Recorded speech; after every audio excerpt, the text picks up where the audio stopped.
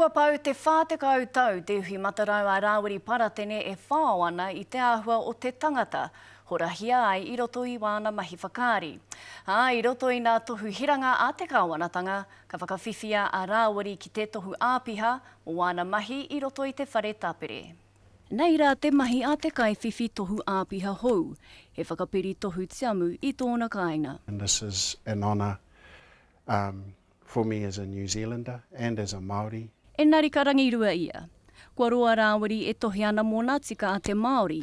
Timata ai wāna mahi I roto I te ropu o nā tamatoa I nā tau whitu te kau. He oe nā waira ka tau o na whakaaro.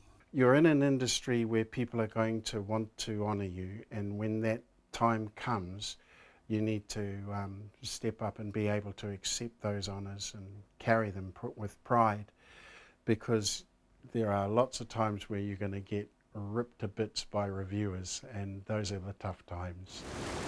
You've done enough.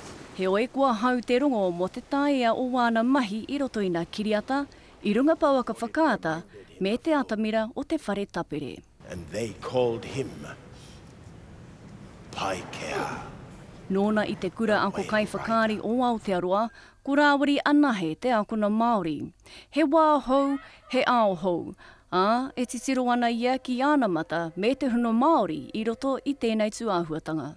The indigenous product is a product that the world wants and will want more and more. So for the young Māori that are coming through, there's definitely jobs out there. Kai te whaia tonuhia ia I nā mahi kaimua, kai muri hoki I te kāmera.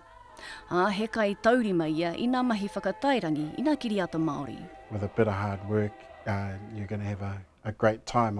I've been doing it for 40 years, and I'm going to do it for a little bit longer. He oe e kore e rereke nā mahi a te tangata nei I roto I tōna whānau, aha kua tōna rongonui, aha kua te tohu hiranga a te kāwanatanga. I still won't get out of the dishes.